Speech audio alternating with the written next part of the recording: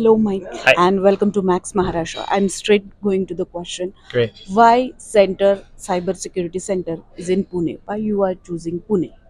And Pune is an acknowledged hub of so many industries. We've had American companies working here in Pune for decades. I've heard such energy coming from here, and honestly, the MCCIA has been a great partner. We got together about 3 or 4 months ago and said, where do we have overlapping interest between US industry and Indian industry? And one of the areas we saw was in software and in cybersecurity. There was already many points of interest from both cyber communities in both countries. And we said, let's do more than just 1+1. Let's bring the two together and make this 2 times 2. Let's make it multiplicative rather than just additional. Well, two big democratic country is talking about security. How you are looking to this topic?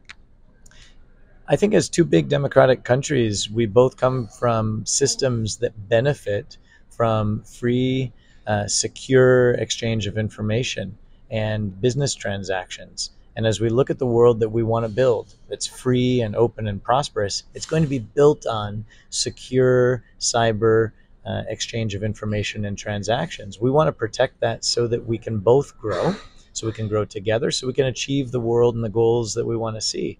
And by bringing our very best people in cybersecurity together, commercially, research, education, through an initiative like this, I think we're going to get there. How you are looking this center, this Pune Cybersecurity Center will create a great security for both the countries? That's our goal. And just listening to the parties that were here today, companies, educational institutions, they're already seeing that they have opportunities talking to each other to improve skills, to become a landing pad for commercial opportunities.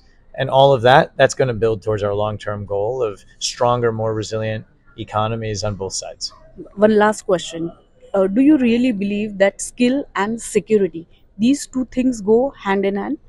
Skills are the basic element of it. We're seeing such great interest in educational partnerships where both sides, India and the US, contribute and end up becoming more than they were alone. And that's where I think skills can supercharge what we're trying to achieve in any industry. Today, cybersecurity is a great example. Thank you so Thank much. you. Let's look forward for the better future. Thank you. Thank you.